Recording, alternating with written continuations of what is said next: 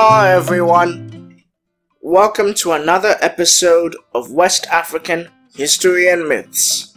Today, we will be taking a short look at two specific Igbo myths related to a very light-hearted subject, music and dance.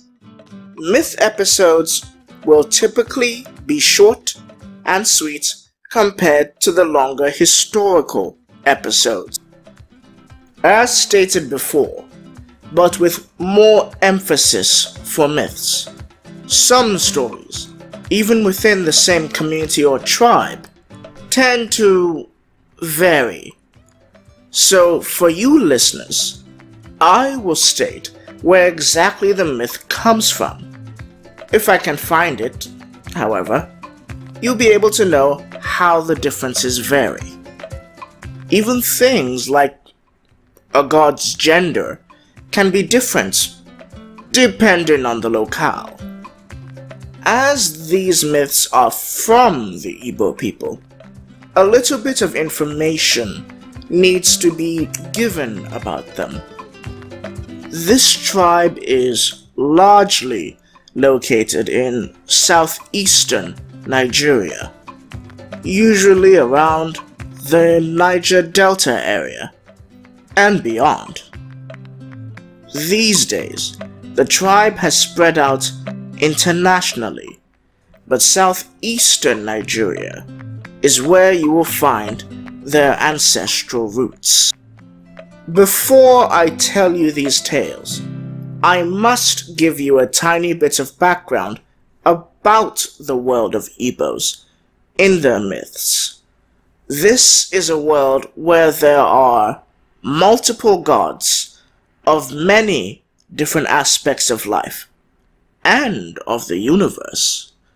Spirits dwell in everything: the trees, the rocks, the animals, and even the very air that one breathes.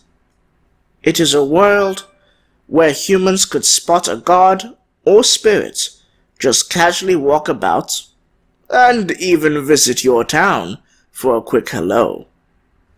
Not every god or spirit is benevolent. Some are fickle, some are jealous, and some may wish to do you harm. You just need to know the right one to talk to. But when you meet nice gods and spirits, even if you watch them, you can learn a thing or two. This brings us to our first story, coming to us from the region of Asaba in southeast Nigeria.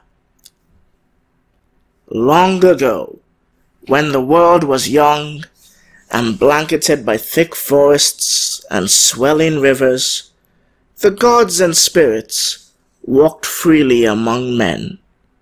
This did not last long, as man would harass the gods and spirits, begging for favors, to the point that even the spirits of the great trees would lash out at mankind, not wanting to be disturbed.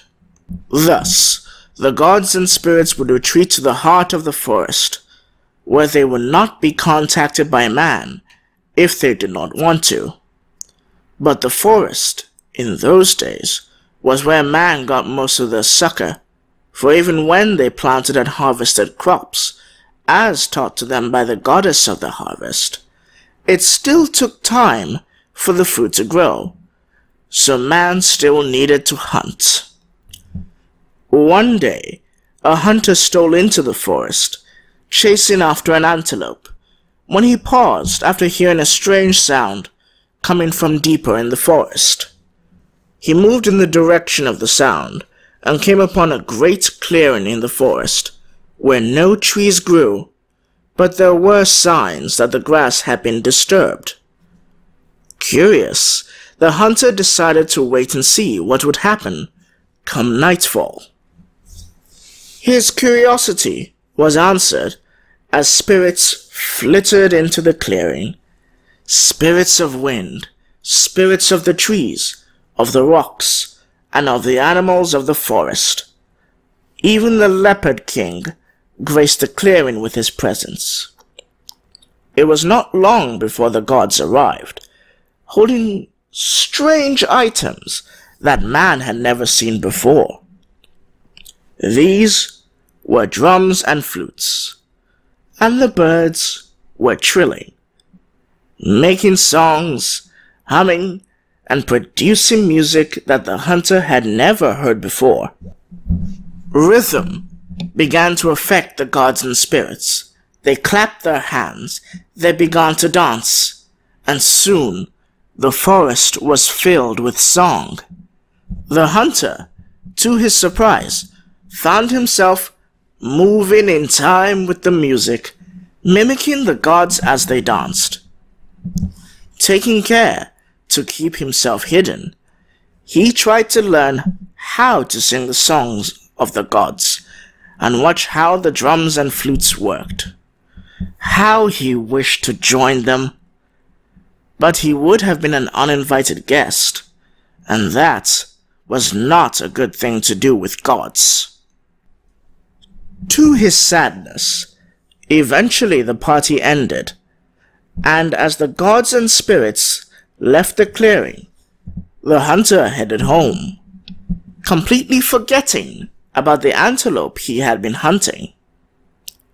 He found, while on the way home, that he was dancing and humming, while forgetting the words the gods sang, but remembering the melody. When he went back to his village, he called for a meeting in the square, telling the village of what he saw. He ran to his house and grabbed some sticks, hollowed them out, and put holes in them, in the imitation of the very flutes that he saw, and began to play. The people were at first confused, until the hunter's wife found herself humming along to the tune. Then their children, then others in the village, found themselves overcome by dance and music. They added their own words to the melodies and made their own songs, and found the music filling their hearts with joy. In time, man would compose hymns and poems of song, and spread them to the land of the Igbos, where, full circle, they would play music for the very gods themselves, who were delighted that mankind could sing and dance with them. Now, wasn't that sweet? But this story has a sequel, but it comes from another part of Igbo lands. We now move up further up the river Niger, not too far from Asaba, but arriving in the lands of the people of Oguta, where we are going to learn about the Owu dance and its place in Igbo society. While music is known to lift the heart, it can also serve an economic value in Igbo culture, and I don't just mean a paid performance. In the past, there was a man from the village of Omotogwuma who spied a pretty woman from Oguta.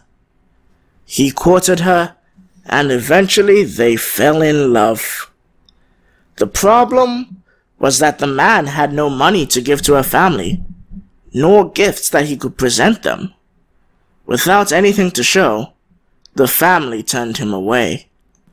Despondent, he traveled to see the oracle to ask what he could do to raise enough money to marry the woman that he loved.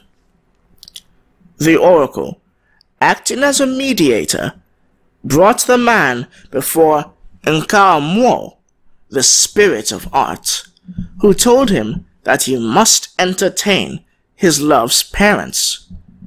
Nkamuo took it upon herself to teach the man how to dance perfectly, so that he could show sincerity and love through the art of dance itself.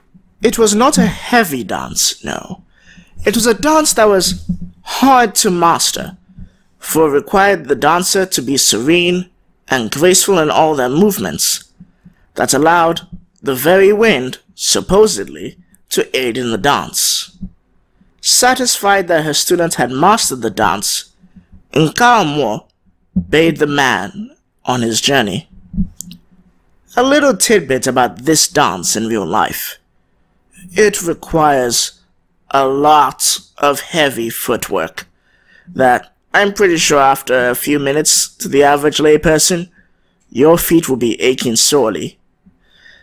And funny thing about Nkaamo, there's a certain phrase which I might mess up while recording, but it basically asks if the dancer is actually a spirit or if he's being possessed by a spirit, for no man is supposed to be able to dance like that. Back to the story.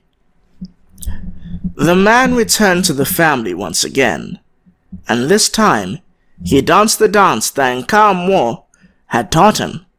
This dance amazed the family so much, and instead of asking for money as payment for the marriage, they wanted to be taught the dance.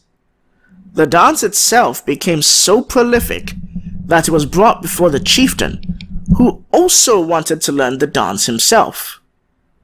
Upon learning the dance, the chieftain of Oguta and the visiting chieftains from the surrounding areas institutionalized a program to teach all their citizens the dance itself. Henceforth, in this region of the Igbo lands, money is not used in the marriage ceremony, for the most part. Rather, every future son-in-law is expected to be a good dancer, and the Owu dance is now a yearly festival and an essential part of Oguta marriages. If you would like to look up the dance yourselves, please search YouTube for the Owu dance, spelled O-W-U, so you can see it with your own eyes. I'm sure it'll be worth the short few minutes that it takes. I hope you enjoyed this shorter, more light-hearted mythology episode. In the next episode, we will be leaving Nigeria to visit its neighbor to the west and talk about the famous fighting females of West African history, the inspiration for the Dora Milaje of Black Panther fame, the Dahomey Amazons, and the fight against the French.